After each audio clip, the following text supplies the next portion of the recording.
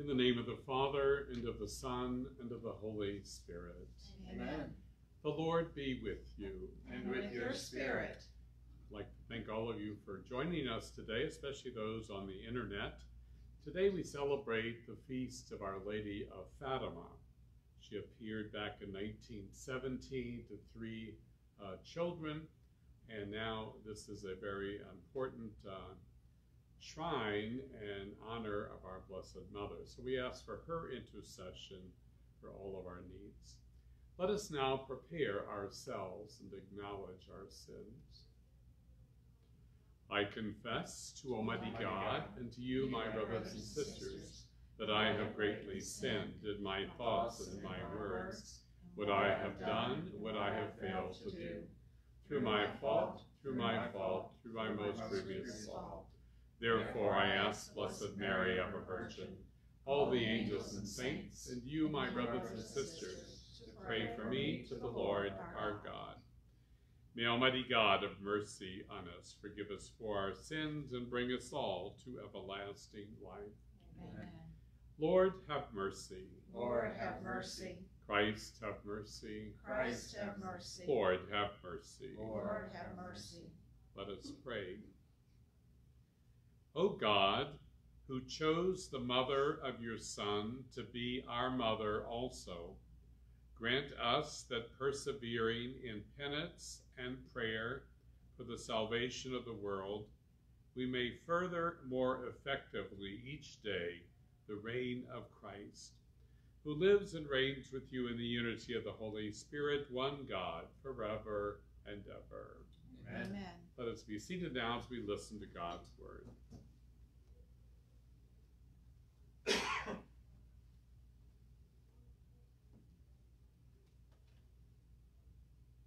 A reading from the Acts of the Apostles. Some who had come down from Judea were instructing the brothers, unless you are circumcised according to the Mosaic practice, you cannot be saved. Because there arose no little dissension and debate by Paul and Barnabas with them, it was decided that Paul, Barnabas, and some of the others should go up to Jerusalem to the apostles and presbyters about this question. They were sent on their journey by the church and passed through Phoenicia and Samaria, telling of the conversion of the Gentiles, and brought great joy to all the brethren. When they arrived in Jerusalem, they were welcomed by the church, as well as by the apostles and the presbyters, and they reported what God had done with them. But some from the party of the Pharisees who had become believers stood up and said, "It is necessary to circumcise them and direct them to observe the Mosaic law." The apostles and the presbyters met together to see about this matter. The word of the Lord. Thanks be to God. Let us go rejoicing to the house of the Lord. Let us go rejoicing to the house of the Lord. I rejoiced because they said to me, "We will go up to the house of the Lord." And now we have set foot within your gates, O Jerusalem. Let us go rejoicing to the house of the Lord. Jerusalem built as a city with compact unity. To it the tribes go up, the tribes of the Lord. Let us go rejoicing to the house of the Lord. According to the decree for Israel, to give thanks to the name of the Lord. In it are set up judgment seats, seats for the house of David. Let us go rejoicing to the house of the Lord.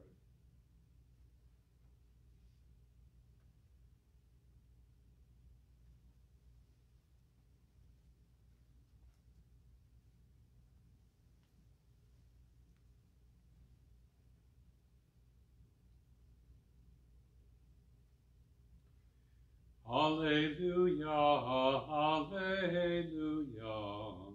alleluia, alleluia, alleluia, alleluia. Remain in me as I remain in you, says the Lord. Whoever remains in me will bear much fruit. Alleluia, alleluia, alleluia. The Lord be with you. And with your spirit. A reading from the Holy Gospel according to John. Glory to you, O Lord. Jesus said to his disciples, I am the true vine, and my Father is the vine grower. He takes away every branch in me that does not bear fruit, and every one that does he prunes so that it bears more fruit. You already pruned because of the word that I spoke to you. Remain in me as I remain in you. Just as a branch cannot bear fruit on its own unless it remains on the vine, so neither can you unless you remain in me. I am the vine, you are the branches. Whoever remains in me and I in him will bear much fruit, because without me you can do nothing. Anyone who does not remain in me will be thrown out like a branch and wither. People will gather them and throw them into a fire, and they will be burned. If you remain in me and my words remain in you, ask for whatever you want, it will be done for you. By this is my Father glorified, that you bear much fruit and become my disciples. The Gospel of the Lord. And praise to you, Lord Jesus Christ. As we continue in the 5th week of Easter, our scripture readings continue to really help us to understand what the apostles went through in the early church after the resurrection. In the first reading from the Acts of the Apostles, we hear a very significant moment in the church when Paul and Barnabas and others went to the apostles in Jerusalem and the presbyters and asked them about the requirement to be circumcised before becoming a Christian. And so this set up the whole episode that the Holy Spirit would intervene, you might say, and really help the apostles to accept all Gentiles, those non-Jews, who were going to become the church. And so this was very significant in the early church, and it helped the church become Catholic. And then in the Gospel from John, we hear Jesus using the image of a vine. He is the vine, the Father is the vine grower, and we are the branches. It's so easy to relate to this image in the Gospel because of the springtime that we're experiencing. People who work in their gardens and yards, and think about the different kinds of vines that we see. We don't see too many grapevines around here, but we do see watermelon vines. We see other plants that produce fruit with the stalk of the main trunk of a vine, and then the branches that produce the fruit. So it's a reminder that all of us are called as Christians to rely on Christ as the vine, and that we are his branches. We go out into the world, and we are nourished by his word, and we are called to bear fruit that will last forever. So let us continue to pray for that during this season of Easter, that we can truly be faithful to our vocations in life and be truly faithful and fruitful vines. Let us stand now and pray.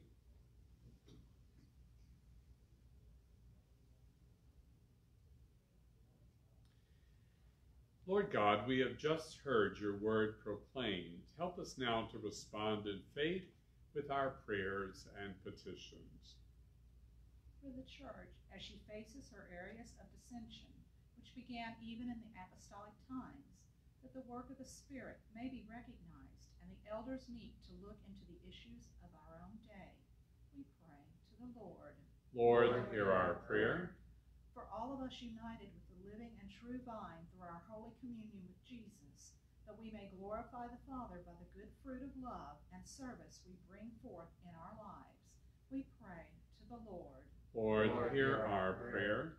For protection from the coronavirus pandemic that afflicts our world, that God our Father will heal the sick, strengthen those who care for them, and help us all persevere in faith, we pray to the Lord. Lord, hear our prayer.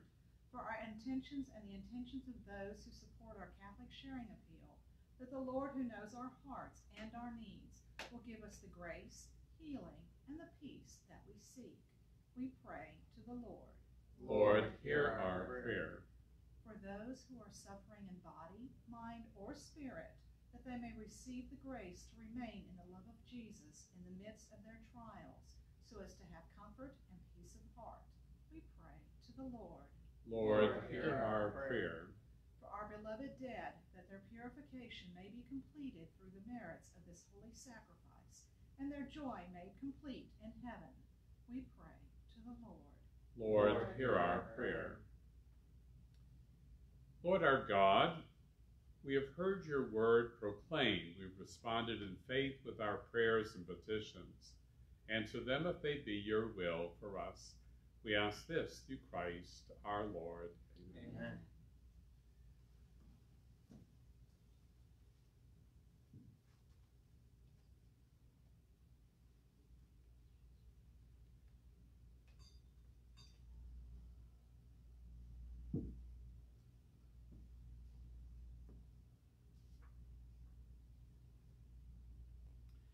Blessed are you, Lord God of all creation, for through your goodness we have received the bread we offer you.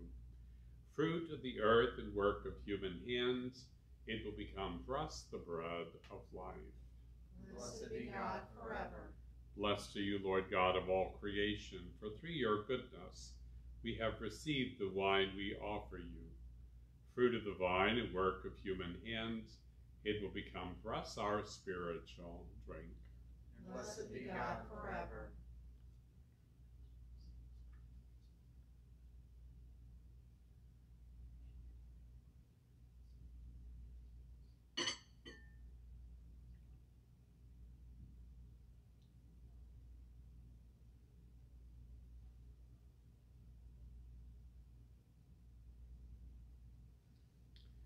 Pray, my brothers and sisters, that my sacrifice and yours may be acceptable to God, the Almighty Father. May the Lord accept the sacrifice at your hands, for the praise and glory of his name, for our good and the good of all of his holy church. Receive, O Lord, we ask, the prayers of your people with the sacrificial offerings, that through the intercession of Blessed Mary, the mother of your Son, no petition may go unanswered, no request be made in vain. Through Christ our Lord. Amen.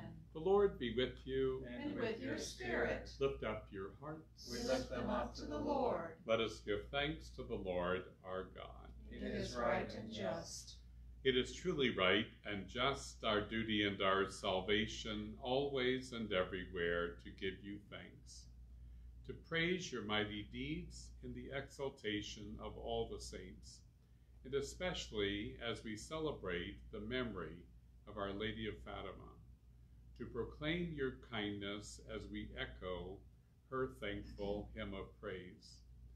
For truly, even to earth's ends, you have done great things, and extended your abundant mercy from age to age.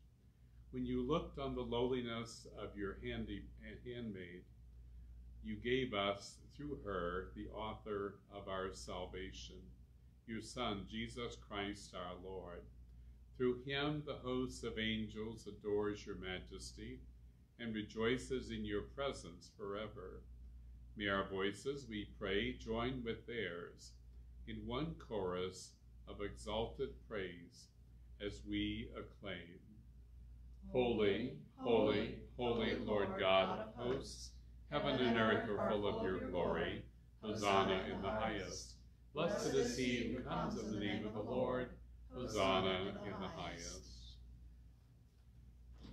You are indeed holy, O Lord, the fount of all holiness. Make holy, therefore, these gifts, we pray, by sending down your Spirit upon them like the dewfall, so that they may become for us the body and blood of your Son, our Lord Jesus Christ.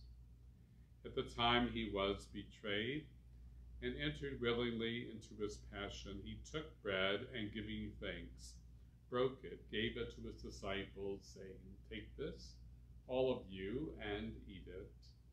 For this is my body, which will be given up for you."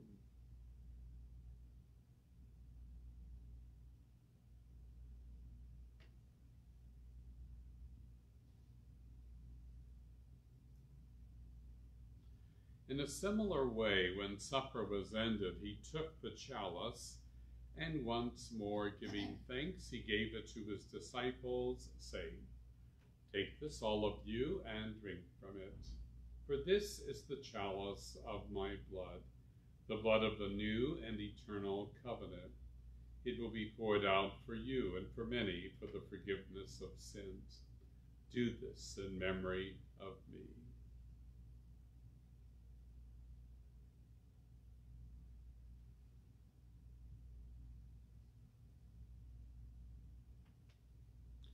The mystery of faith. We proclaim your death, O Lord, and profess your resurrection until you come again. Therefore, as we celebrate the memorial of his death and resurrection, we offer you, Lord, the bread of life and the chalice of salvation, giving thanks that you have held us worthy to be in your presence and minister to you. Humbly we pray that, partaking of the body and blood of Christ, we may be gathered into one by the Holy Spirit. Remember, Lord, your church spread throughout the world, and bring her to the fullness of charity. Together with Francis, our Pope, and Louis, our Bishop, and all the clergy. Remember also our brothers and sisters who have fallen asleep in the hope of the resurrection, and all who have died in your mercy. Welcome them into the light of your face. Have mercy on us all, we pray, that with the Blessed Virgin Mary, Mother of God, with blessed Joseph, her spouse, with the blessed apostles and all the saints who have pleased you throughout the ages, we may merit to be co-heirs to eternal life, and may praise and glorify you through your Son, Jesus Christ. Through him, and with him, and in him, O God, Almighty Father, in the unity of the Holy Spirit, all glory and honor is yours forever and ever. Amen. At the Savior's command and formed by divine teaching, we dare to say, Our Father, who art in heaven, hallowed be thy name. Thy kingdom come, thy will be done, on earth as it is in heaven. Give us this day our daily bread, and forgive us our trespasses, as we forgive those who trespass against us. And lead us not into temptation, but deliver us from evil. Deliver us, Lord, we pray, from every evil. Graciously grant peace in our days, that by the help of your mercy we may be always free from sin and safe from all distress, as we await the blessed hope and the coming of our Savior, Jesus Christ. For the kingdom, the power, and the glory are yours, now and forever. Lord Jesus Christ, you said to your apostles, Peace I leave you, my peace I give you. Look not on our sins, but on the faith of your church, and graciously grant her peace and unity in accordance with your will, who live and reign forever and ever. Amen. The peace of the Lord be with all of you. And with your spirit. Let us now share the peace of Christ with one another.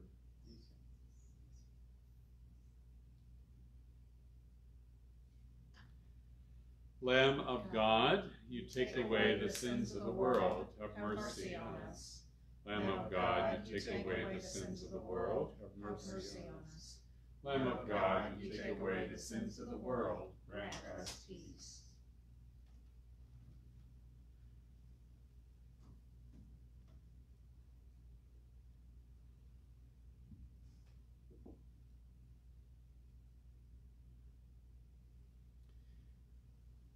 Behold the Lamb of God. Behold him who takes away the sins of the world. Blessed are those who are called to the supper of the Lamb. Lord, I am not worthy that you should enter under my roof, but only say the word, and my soul shall be healed. May the body and blood of our Lord Jesus Christ bring us all to everlasting life. Amen.